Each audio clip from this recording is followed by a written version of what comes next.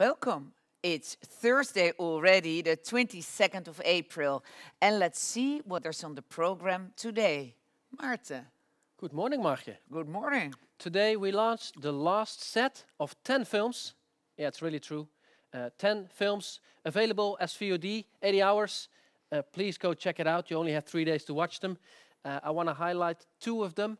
Night of the Kings, an amazing fiction film about a prison in Ivory Coast where they appoint a new Roman, a new inmate. The inmates rule the prison and a new inmate arrives and he is appointed the Roman or the storyteller. Amazing. But what the storyteller doesn't know, that it's a matter of life and death. It's a beautiful film, poetry, music, fantastic.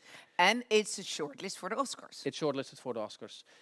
And what we also have is the Camera Justitia night. Ah, that's beautiful. Yeah, it's the night about our Camera Justitia competition. And we celebrate this competition tonight at 8 o'clock with the film President. We're only the second festival in the world to screen this film, and it's a documentary about the elections in Zimbabwe. Okay, Onno. Very impressive. And we have the director, Camilla Nielsen. We have her on the Zoom, the Meet the Makers Live. And we also have, together with her, Prosper Maguchu. He's from the Asser Institute, and he's from Zimbabwe himself, a lawyer. Wow. So you can ask questions to these interesting people. Okay. Don't forget.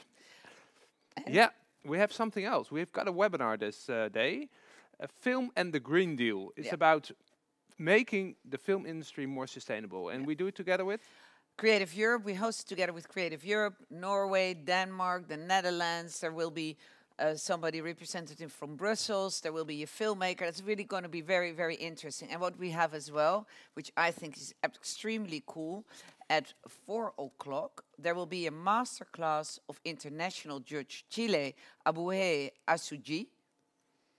He's retiring president of the International Criminal Court in The Hague. He only stopped the 1st of April, and he's already with us to talk about his experience. That's something you would not miss, would you? I would not miss it. Don't miss it. Watch films and the webinar and the masterclass.